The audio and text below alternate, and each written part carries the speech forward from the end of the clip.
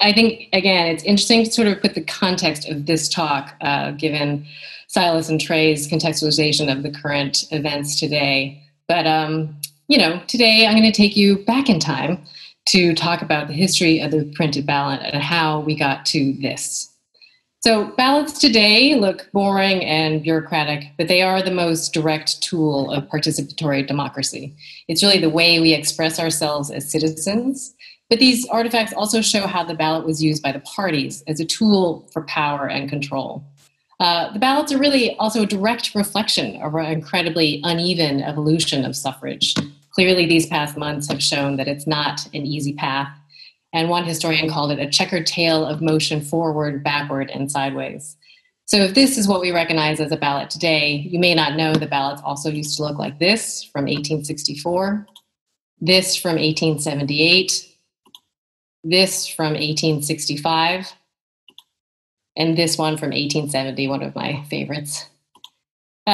So clearly, the recent primary election was like no other. The pandemic created a chaotic and unbelievably frustrating electoral situation where unfortunately seems likely to be aborted for November. Who's to say? But let's for a moment remember what voting was like before times. It used to look like this. So typically the active voting doesn't really take that long to do. It's fairly dull, it's uneventful. You mark your ballot at this sort of rickety table. You can take your kid, you show them how democracy works, and you get a sticker. But in the early days of our republic, voting used to look like this. The typical voter profile was white, male, landowning. You would go to a schoolhouse and know everyone there. You may enjoy a free glug of whiskey, which you can see in the lower left corner there. That guy's looking pretty happy. Oops, sorry. Then, anything to sort of help lubricate your choice on ballot day. And then you'd be asked to sort of how you wanted to vote. And you would declare your preference out loud. The candidate would often be there in person, and he would usually stand up and thank you. So this system was called viva voce, and it was used by the Greeks before paper, along with other simple methods like raising your hand or lining up on opposite sides of the room. These systems worked fine for small communities, but as the country grew, the scale became harder to manage.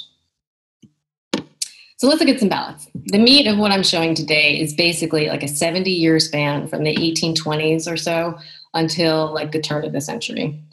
It should be said also that ballots by their nature shouldn't really exist. In fact, they're like legally required to be destroyed. So those that survived have been called by one collector as the most fugitive ephemera, which I love that term.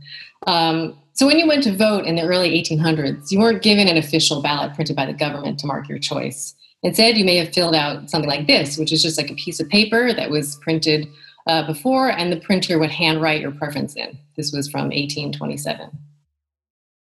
Or you were handed a bunch of smaller ballots like these, which were pre-printed for the voter to submit. So these are the offices printed on one side with the names on the back, and these were folded up in teeny, teeny, teeny little slips. So I keep harkening back to the early days because it's fundamentally so different from what we know as voting today. So back then, there was no government-issued ballots, as I mentioned. There was no regulations of what it looked like or how they were even produced. So as the electorate grew, it was no longer smaller country communities. It was easier for the states and the municipalities to have the parties print their own ballots. The parties would also pay for production. The parties would distribute them. And you can imagine the crazy amount of power and control that allowed the parties to wield. So basically, putting the foxes in charge of the electoral henhouse, I've said, with no federal oversight. So, and if you didn't know who you were voting for, parties had manned booths to persuade the voters on their way to the polling station. You see the offer of free whiskey again, it's kind of a theme. But the tickets that they were handing out listed all the candidates for their party. You could only vote what they called a straight ticket. So it demanded like full loyalty to a party all the way down. But it was also a heyday for printers back then who were left to their own devices to typeset ballots. And here are some examples from like 1870s. You can see the variety between the tickets. And lots of ballots had emblems or signifiers at the top. They were used both as a party brand as well as a device to help less literate voters. It's easier to say vote for the ship rather than the weird sort of Dr. Seuss like tree or the chicken. But there was some consistency, rendered in different styles due to like the printer sorts that were available to different people. So these variations on the Arm and Hammer represent the Labor Party. There's a slogan in the middle saying, "Be just and fear not," which I feel like is some Trey should design a tattoo for us for now. But some ballots had more blatant messages on them. These are two temperance ballots from the 1870s that show the evils of drink in the form of different fathers coming home to their families. One says, "Out of the grog shops come woe, misery, and death." Other ballots had more shocking illustrations. Here are some examples of ballots for parties based on explicitly anti-immigration and anti-Chinese platforms, mostly coming out of San Francisco, calling for the protection of white labor. You see the coolie getting the boot from the Workers' Party on the upper right, and down you see the sort of like Halloween specters lining the door there.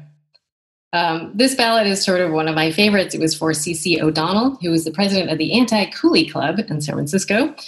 He promised to run out all the Chinese within the first 24 hours of gaining office. And I know this typographics crowd will particularly appreciate the irony of having his header typeset in what could be called early chopsticks. So while the ballots were given out to voters with no need to make any selections or markings, not everyone played by those rules. We are Americans, after all. So you start seeing examples of ballots where voters are really using it as a direct form of expression and as a tool for protest. So this one is from Mississippi, around 1880, I believe, a few years after Lincoln was assassinated and during the Reconstruction period. So you can see how he put a line through every option on the ballot. For Constitution, against Constitution, every single name gets replaced. So it was, his way of, giving a handwritten middle finger to the administration. And in a way, this is the first example of an early example of like what that write-in part of the ballot that you're always like, what do I do with this? That's where you say like, F you to whatever you want to do or put in your own choice. So I think that's an interesting carryover from what we see today. So the number of offices also were growing. Things were transitioning from appointments to elected offices, and the number of candidates who were throwing their hat in the ring required voters to finally like indicate who they selected. So here are some examples of what are called scratched ballots. We think hanging chads were confusing. Check this out. The election rules varied so much that sometimes you put a line through the person you didn't want. Sometimes you had to put a line through the person you did want. So talk about confusing. So marking your own ballot was one thing, but there were other modifications that candidates could use to get their name on the ballot but didn't make it on the final printed piece. So one kind of common tactic were these small slips of paper called pasters that had gummed adhesive on the back and were sent to voters or available at the polls. And these were like very small. And here are examples of some like literally manhandled ballots, cut and pasted and worked over. And you could see the effort needed to like submit this as an accurate record of your intent. So I was looking at these and then seeing ballots like these. But when I came across this one from 1870, I realized like, why was Edward Flaherty's name so bonkers looking?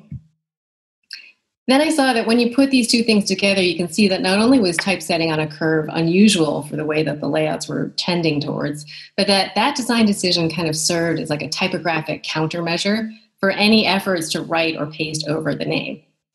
But then you start seeing it recurring in other ballots where, these are ornamentally pleasing and are not outside of the tenor of that age, but also they could have served as like a typographic defense against writing in a candidate's name in the open space. So you have this one with the really intricate filler that fills in the space, or this background that's barely legible, but it's certainly designed as like a deterrent.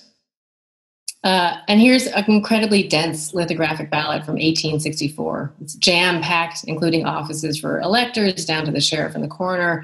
I can only imagine if somebody came in with a typo or anything, having to redraw that plate. So keep in mind different factors when you look at how these ballots were produced. The 1800s is a time of industrial revolution, steam power, railroad system. These advances were all directly affecting printing and the production methods as well. So things like chemical innovations allowing inks to be mass-produced, that was a huge shift. Paper went from being produced from rags, which were getting to be in short supply, to being made from wood pulp, which at that time was endless as a resource. So imagine this combination of faster, cheaper methods of printing, broader distribution networks, a growing population with more time on their hands, so they're not farming as much, And there's plenty of politics for entertainment. So that's the scene you have to keep in mind as you look at how these ballots then develop. So mass manufactured inks I mentioned, but so innovations like petroleum processing and new chemical formulas made it even more vibrant for these color inks to be produced and also more stable. And you look at these today and they are fresh as a daisy. It's pretty amazing. This is a good example of an engraved ballot from Virginia. These are a variety of hues. Note how the emblems are the same on the ones that are flanking the center one, but lovely palette there. And these printed in colored stock. Again, it's not just to be like a design choice per se, although they're very pleasing to look at. But a bright yellow ballot would be much easier for someone watching someone cast their vote on election day than something that's just like a plain white piece of paper. This is a great example of a gang sheet that would be cut up and distributed at the polls. I really enjoy the variety of Z.B. Vance's name typeset in a variety of fonts here. Or this lithographic print with hand lettering in two colorways, one using yellow as like a second color. It's hard. No one had any answers about why these looked that way. It was sort of me trying to sort of forensically speculate on why that might be. I mean, the extra yellow may have been an extra deterrent for people producing counterfeit ballots or ballots that look very similar, because the whole idea, they're all trying to like play the voter. So I think that's something to keep in mind when the question of like, why did they look like this? Because there is definitely an intent. This is one of my favorite ones, sort of like letterpress gone crazy. And these next few are really sort of really the meat of it. These two are from 1878, and it kind of blew my mind when I saw it. It's a multicolor print that was likely used made on a chromatic press, but it's like really precise. So it's not like a split fountain necessarily.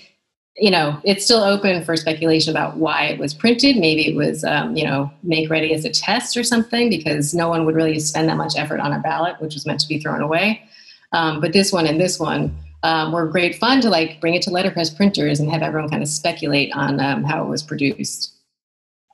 A lot of the ballots were, business on the front, but party on the back as well. Why not use that available real estate? So here's an example of the front and the back. We're showing like polls open and close. And these are just some backs that I just think are beautiful. So I don't really have anything to say about them specifically. That one's pretty awesome. So again, another thing to consider is the number of people with voting rights are expanding dramatically during the 19th century. Which then came with it, incredibly intense partisanship, which sounds familiar to us now. But there was a mind-boggling number of political parties and splinter groups that went well beyond our current two-party system. So, we know Democrats, we know Republicans, but the Democrat Republicans, the Free Soilers, the People's Party, the Know-Nothings. You may have heard this sort of wafting about in like 8th grade history class, but each one of those, imagine they had a ballot. So there was a lot of ballots and a lot of elections. And here are just some that are, the cactus ticket, anyone? The United Anti-Boss ticket, slaying the many-headed beast. It was so much more colorful. And then, consistently home rule for America, that kind of jingoism was common.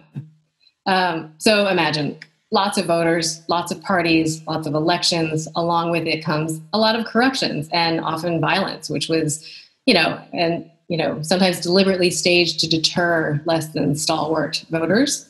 Here's an image from Harper showing violence at the polls. But, this is the time of Boss Tweed. It's like the Martin Scorsese movie where there's lots of like stupendously colorful tales of fraud. I mean, they're kind of amazing, where newly arrived immigrants were naturalized en masse and then walked directly to the polls. You have, really ingenious methods of ballot box stuffing, voter impersonation. And one of my favorite stories, just quickly, is voting by whiskers, where you could get 5 votes out of one man if he started the day with a beard and then ended it clean shaven. So you can kind of imagine the progression. So things were just getting out of hand, and there was like a tremendous call for reform. And this is like 1860s or so. So enter Australia. The Australian ballot system was actually adopted in Tasmania in 1859. But the big deal about this format is this: the production and distribution were regulated by the government. So suddenly you had an official ballot where you hadn't had one before. The candidate choices were consolidated onto one ballot instead of many, and this ballot was cast in secret. So it wasn't a huge hit when it was introduced. You think that makes so much sense now. But people thought it was cowardly to hide your ballot choice. Parties were worried that consolidating the offices would vex the voter. So this radical shift in layout also made for some radically different looking ballots, like this one, a ballot from 1900. And yeah, look at the down ticket races. Like, you're so exhausted by that time. It's crazy. So, this is going from a radical shift of public ballot casting to private. And, voter participation, because it demanded such a high level of patience and knowledge and literacy, participation precipitously dropped. So that's also saying another thing. It's a lot harder to do this ballot than get a slug of whiskey and put it in the box as it was before.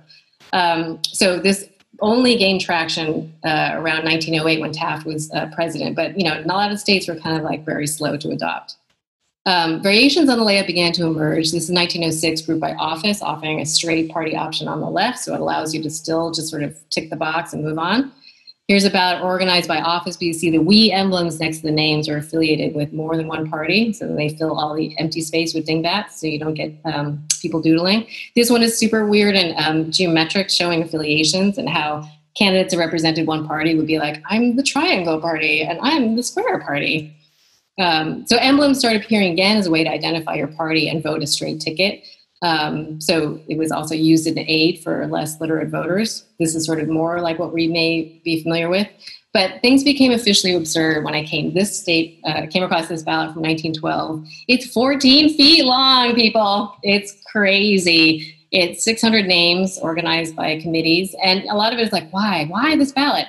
I think they were sort of trying to say that, like, okay, you want these rules? We're going to, we'll do it by the rules, but it's sort of like, it's not really thinking of the voter and casting the ballot and how that can work. So after this, there was a movement for the short ballot movement. And then, late 1800s, you got the telephone, the light bulb, the automobile. Everybody's so excited about the machine and the faith in technology. And, they were like, voting machines, the perfect solution to protect against fraud, since you don't have these unreliable, dishonest humans counting the ballot. Does it all sound familiar? Our faith in technology. So this is a voting booth from 1889. And basically, I'm winding it up to the race over the 20th century because it's not that exciting to look at, but I have to end on the infamous butterfly ballot of 2000. Many people more remember this as a ballot with so much fraud, but it was used as a punch card, and the yellow strip is the center. You can see the stylus. So, a vote for Gore could easily be counted as Pat Buchanan. But it's basically a reminder to say that while the old ballots are amazing, beautiful artifacts of the history of democracy, the themes they represent are still with us. They're still confusing, they're still hard to mark, they're not to mention voter suppression, electoral fraud, undermining our faith in the integrity of the system. So I'm going to end with a quote. I'm going to read it to you, not in full, but Alexis de Tocqueville, almost 200 years ago, wrote that while the democracy as we practice it does not give people the most skillful government, it produces what he called a super abundant energy that, despite unfavorable circumstances, can produce wonders. So clearly we are facing some unfavorable circumstances. The upcoming election will no doubt be aggravating and messy and difficult and contested, but let us use our power as citizens and power of the ballot to produce wonders. Thank you for tuning in. And this is the book. I'll shill it now. Don't get on Amazon, please. Try to support smaller bookstores. So that's that.